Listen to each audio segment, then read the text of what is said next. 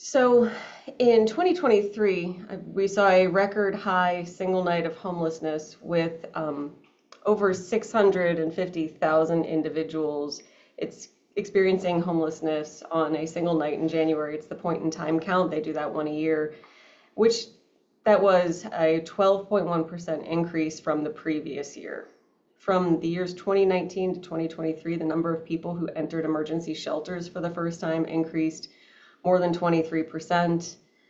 Also in 2023, a record high 256 plus thousand people experienced being homeless and unsheltered, which is almost 40% of all people experiencing homelessness and over 50% of those who are just individuals. So some of that, 40% is families, but over 50% of individuals being counted were unsheltered.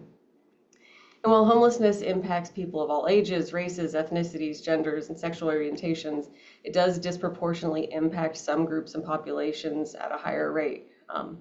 Compared to the portion of the U.S. population they make up, individuals of color, for instance, are overrepresented in the population experiencing homelessness. So this is obviously a very persistent problem throughout America, and something that obviously those of us who work in integrated primary mental health care need to be aware of. In Ohio, we're certainly not the worst place in the country, nor are we the best. In just the Akron, Barberton, kind of Summit County area, on the point in time count, it was about 650 individuals experiencing homelessness on that given night, and over 12,000 or over 11,000 individuals throughout all of Ohio. 10 people experienced homelessness out of every 100,000 within the population, and within that Akron, Barberton, Summit County area, that was just a little bit higher. Part of the reason that we wanted to talk about this today is because there was a recent Supreme Court, I guess a couple months ago, a recent Supreme Court decision, Johnson versus Grants Pass, that was, a ruling was made back in June, and it changed the potential landscape for those individuals experiencing homelessness throughout the country.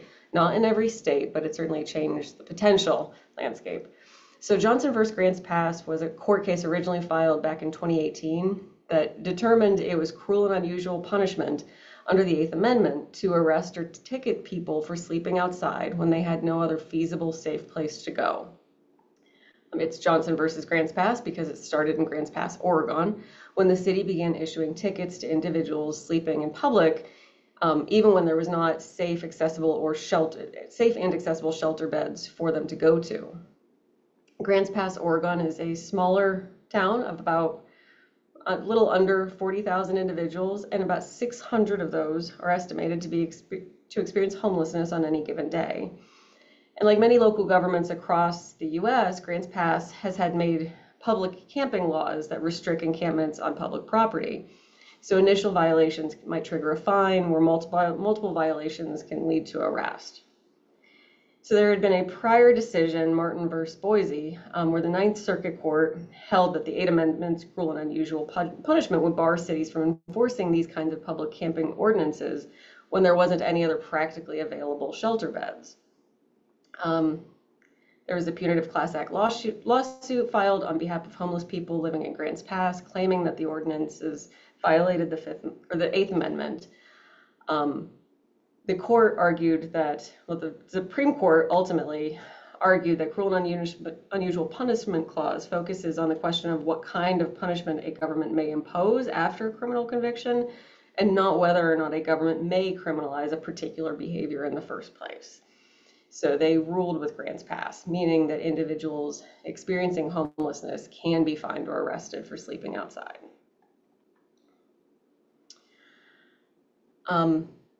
People experiencing homelessness experience a wide variety of pre-existing possible health issues, and the health of the homeless is certainly something that we need to be highly concerned about.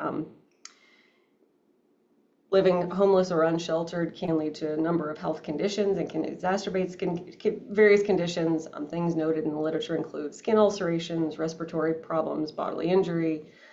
The literature also notes that homelessness is both a cause and consequence of mental health challenges. Depression, suicidality, trauma, substance use disorder, and serious mental illness are all disproportionate within homeless populations, although the numbers of exact individuals are a little bit all over the place, depending on which literature you look at. Lack of access to health care and health insurance is also a very big issue. So when we think about the Grants Pass case,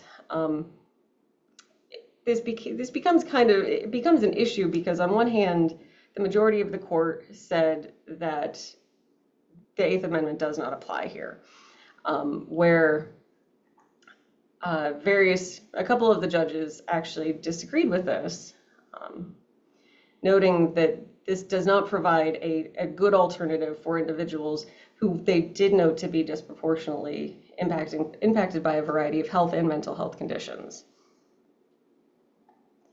So again, the majority said the court doesn't have a space to dictate the nation's homelessness policy, while Justices Sotomayor, Kagan, and Jackson all dissented, arguing that the majority's ruling leaves those vulnerable with the impossible choice of either to stay awake, stay moving, or be arrested.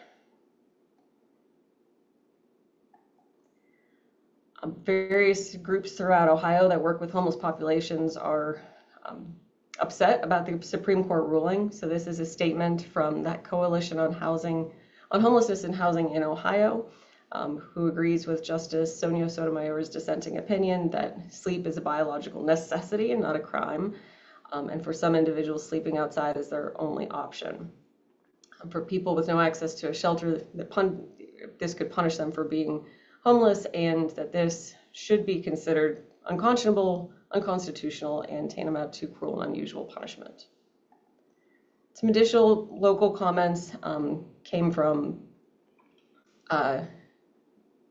local folks in Akron and Northeast Ohio, really just pointing to the fact that criminalizing homelessness, criminalizing poverty is quite cruel and inhumane and not something that our local organizations agree with. And so they'll certainly be trying to push back on any local ordinances. But even as early as July 3rd, the Chillicothe police had intensified efforts to address homelessness, and we're starting to issue tickets and violations. This slide did not come out quite as I recalled that it would, so I apologize for the overlap here, but this is a map of some pending legislation or past legislation in various states that will further criminalize homelessness, being unhoused. And the folks that look at this from a policy level point to, Victorian era vagrancy laws and to Jim Crow laws as the origination of many of these criminalization of homelessness types of initiatives, which we can all see how those would be kind of a step backwards from where we've been pushing as a society. So Doug, I'm going to mute myself. You just tell me when to progress.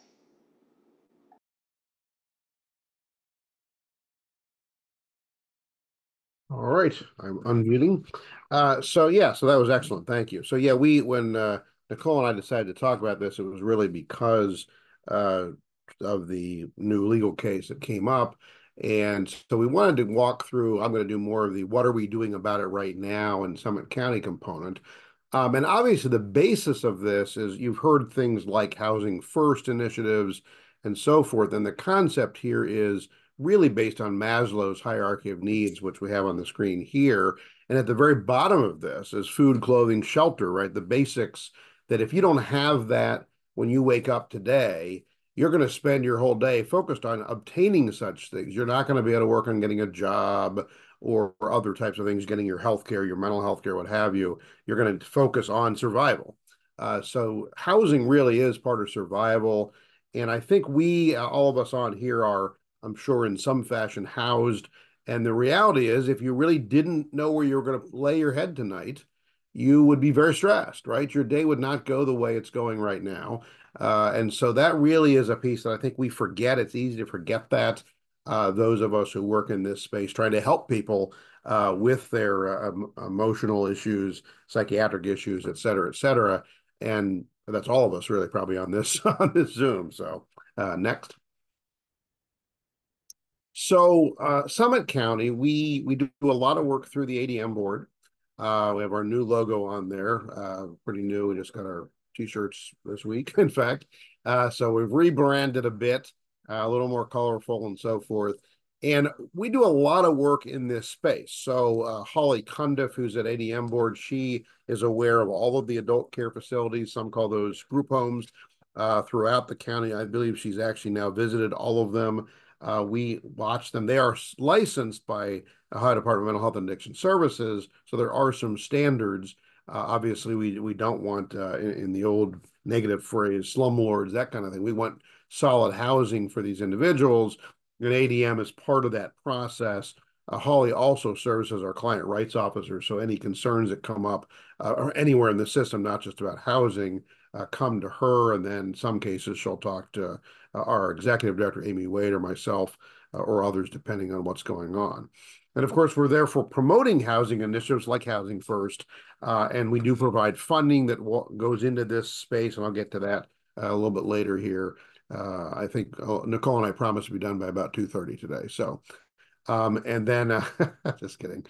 And then we do have the Access to Wellness Fund. So I wanted to mention that here. This was really a great innovation from the Department of Mental Health and Addiction Services. And the concept here is that there are individuals who get hospitalized too frequently. And it started actually when they initially launched this a couple of years ago as 4 hospitalizations in a year. They have relaxed that to 2 hospitalizations in a year, so it hits a broader group of people that way, and it allows us to give up to $8,000 for whatever they need. I think the only thing on the list you can't provide this money for is buying a car. But in reality, if we ended up needing to pay their rent so that they could make a monthly car payment, that would be allowed. So really, this is about as flexible dollars as you can have, because it's really a minimal amount of money. If it avoids even one hospital stay, you've saved your money as a broad system, which is really thinking outside the box, right? Everybody wants to have their lane paid for, and that's how everybody budgets. But this is really about, let's not think that way. Let's go beyond that. And it's been very, very valuable for a number of individuals in the community who have been able to remain in the community, meaning not in the hospital, but also not in jail, because they're not trying to meet survival needs. And honestly, I think most of us, if you really were in survival mode, you would do things that might not be legal to try to survive. So we don't want to avoid that. We want to take that out of the equation for individuals who at times may not be thinking clearly, or their emotions may be clouded by their illness. So very, very valuable. Next.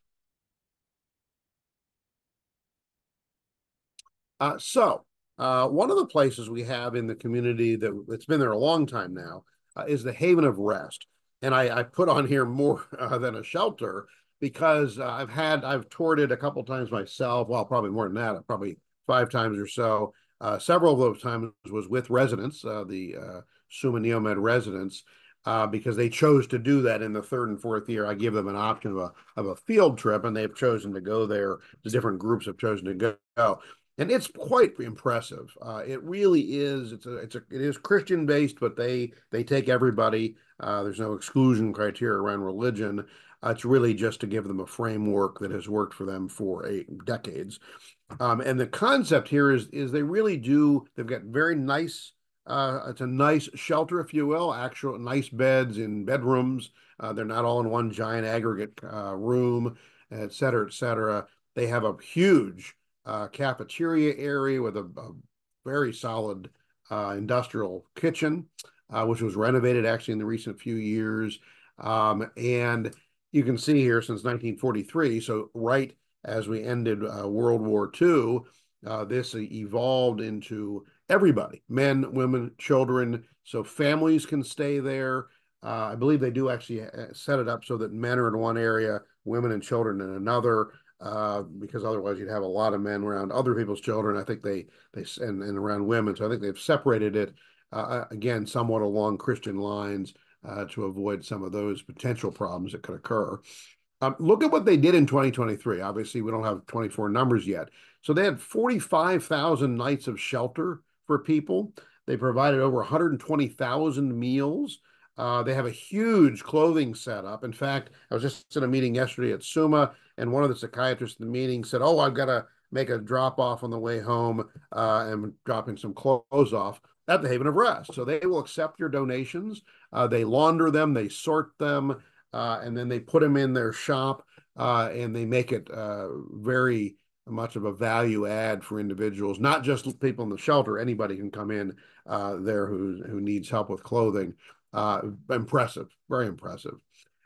They do a lot of education. So if people are going to stay there, and they may stay there for an extended period of time, then they can get their high school diploma. They can work on a GED. They get Microsoft Office training, which in today's world is really important to have a job. Almost every job requires you to do something in Microsoft Office, even if it's as simple as Word. But a lot of organizations, mine included, use Outlook for scheduling and calendars and emails and the like. So very important that they work with individuals to help them be prepared. They also do resume building. They do all the stuff you'd expect that people would need to accomplish this. They do also have some, I don't have it on the slide, they do have some services there through some excellent social workers and the like to work with people around any mental health type needs to help them get tied into other settings. They have these hope totes, personal care items, so the kind of things you would need to brush your teeth and that kind of thing. You can get those there. They will distribute them to individuals who are homeless and not in the shelter, because they provide them in the shelter, but outside the shelter. They've got camps, so they're trying to break the stigma, if you will, of the shelter and say, look, housing's important, and we want to have positive housing. They also, in the community, they have a big picnic every year.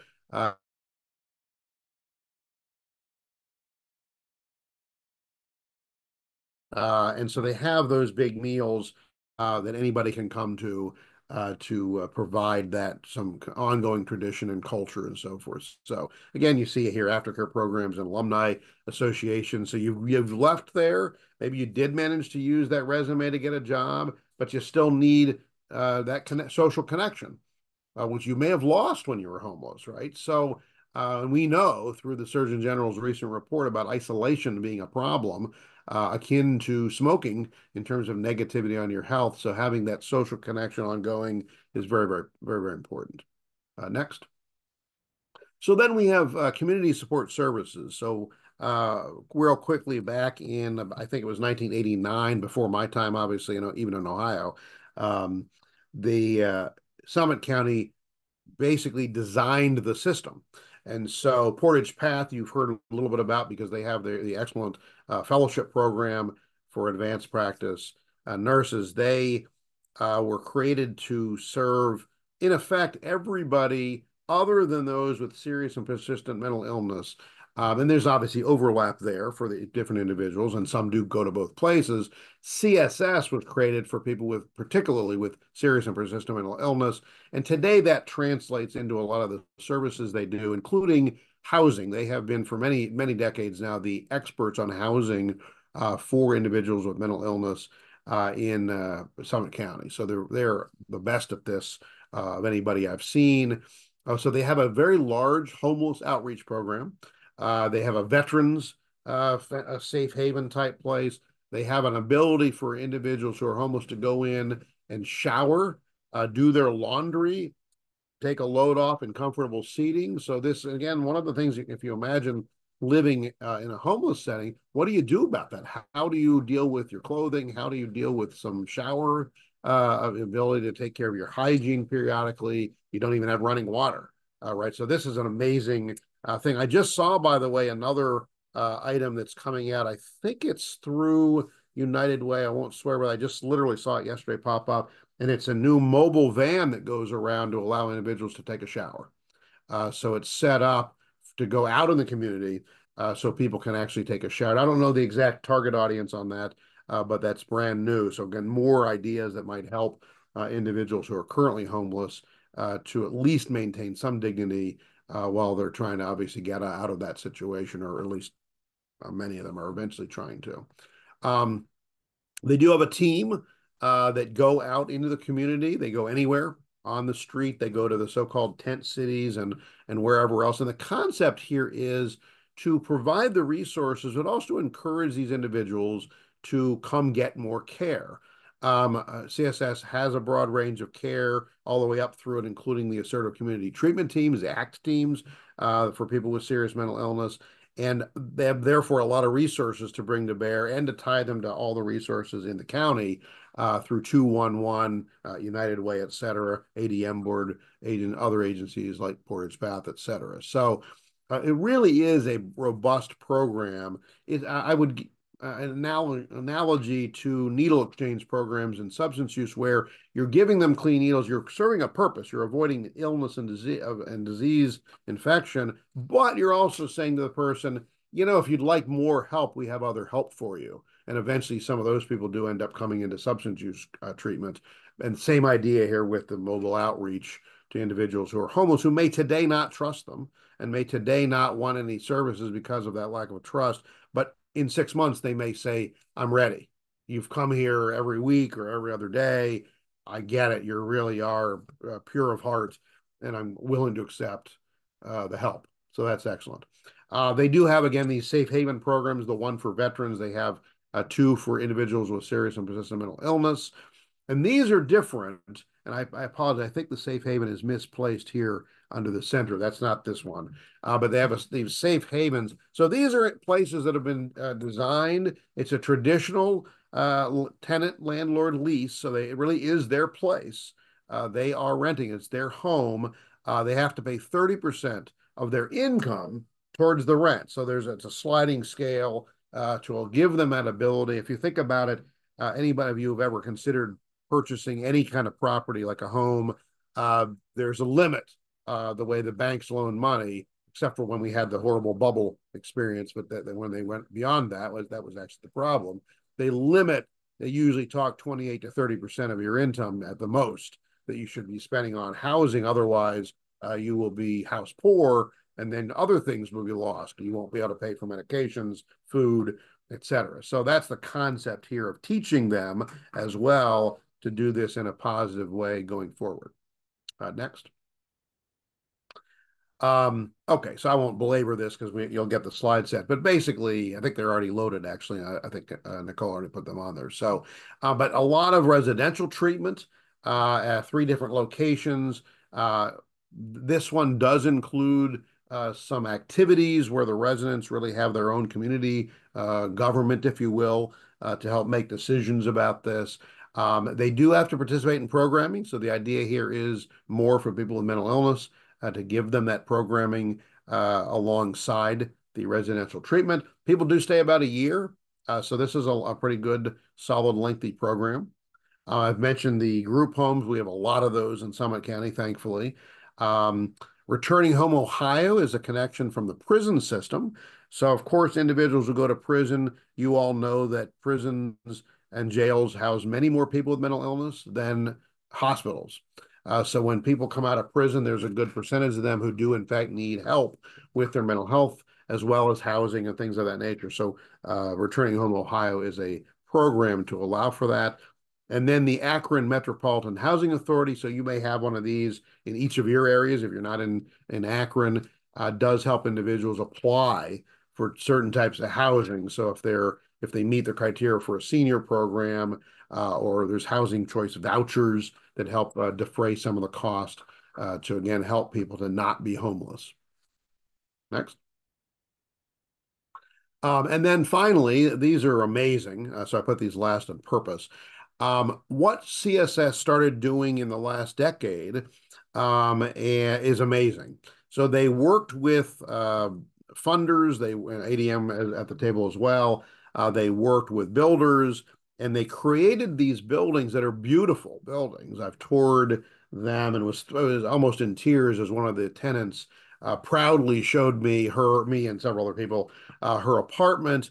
She had been homeless for 6 years and finally had a place to live.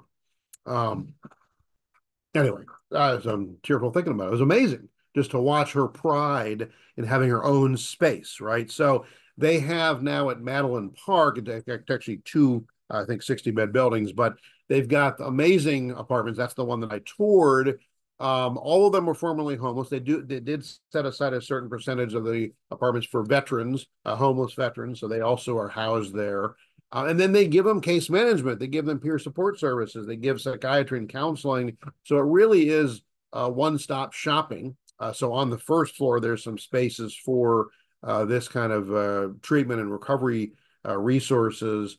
As then they have their own apartments and so forth. And then Stony Point, I think, actually came second.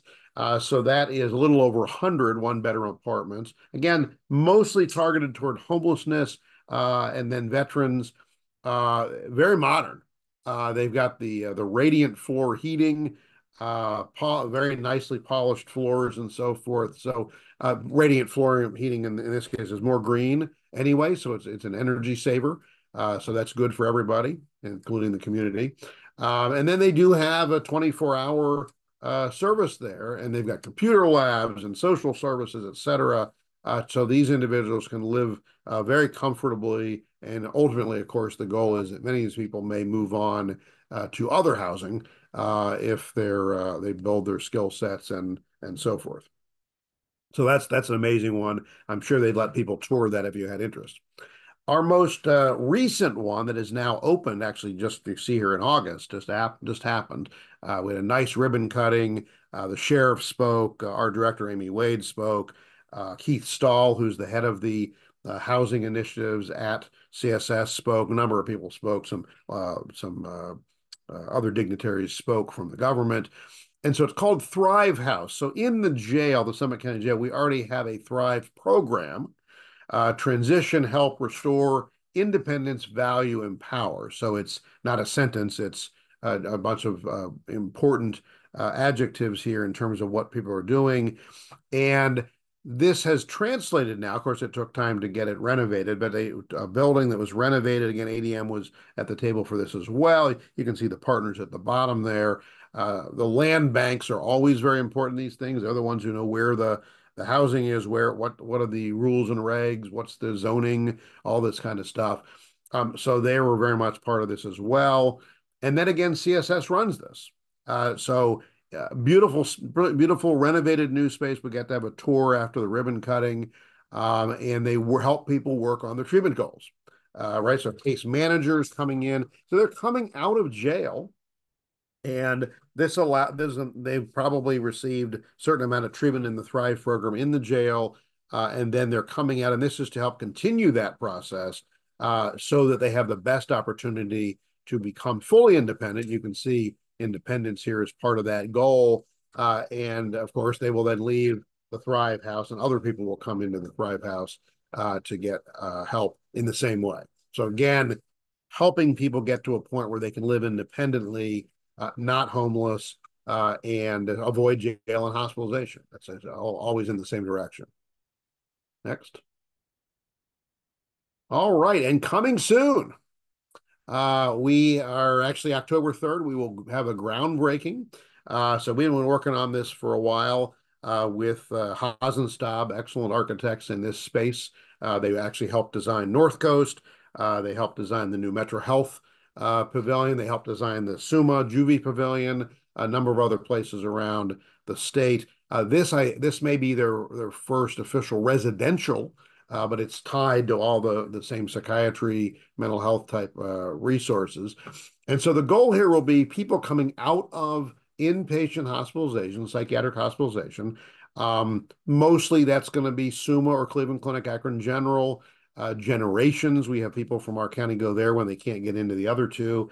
As you know, it's very hard to get in the North Coast, so it won't be a lot of people coming out of North Coast, which is unfortunate because it's going to be built on the grounds of North Coast. So anybody who's familiar with the state hospital, where I actually was for many, many years, they have there's a lot of space there. There used to be a building called Building 22. It's probably still on Google Maps because that's always lags. Looks like a spider. That's gone. It's all field now. And further down the road, actually, will be, so even further from the main building now, will be the Dr. Fred Freeze. These are obviously mock-up pictures because at the moment it's still a field.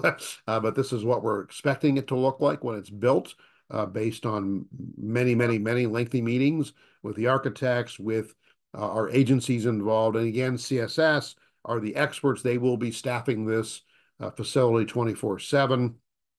30 to 90 days is our expectation. So not brief, but not forever. Obviously, we want this for people to come out, get habilitation and rehabilitation. And I point that out because I think we often say rehab, but many of our individuals got ill. As we know, if it's schizophrenia, they may have gotten ill just as they were about to start being adults.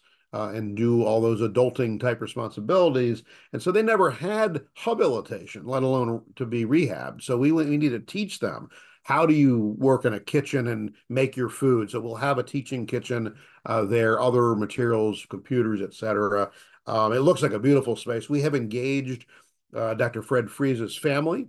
So Dr. Penny Freese, at least one of his daughters as well, have been part of this. So they've been able to help us look at what should it look like in mostly the interior designs, so that it has enough of a homey atmosphere for people to really recover in a peaceful way. And we're keeping, you can sort of tell from some of the woodwork there, keeping a bit of a outdoor feel to it, right? Because it's going to be out right across the street from the national park, the Cuyahoga Valley National Park. So we're trying to keep in that theme. The colors are in that greens and browns and blues kind of colors. Some gray, obviously, exterior. So we're thrilled. We believe it'll take about a year to build. It's being built from scratch. There's nothing there right now. And we will then have a grand opening, no doubt, that many people will be invited to that and start helping people in a way that's missing right now in the continuum. So there's our references and so forth. You'll get that slide set. Hopefully that gives you a picture. Again, there's lots of other stuff that can be done, but I feel like we're making some dents in that in Summit County. Having said that, that does not mean that when I drive to work, I don't see people standing on the street corner with a sign, right? So unfortunately, despite all of what I described, we still have this issue. Some people say, "Oh, no, no, I choose to be homeless." When they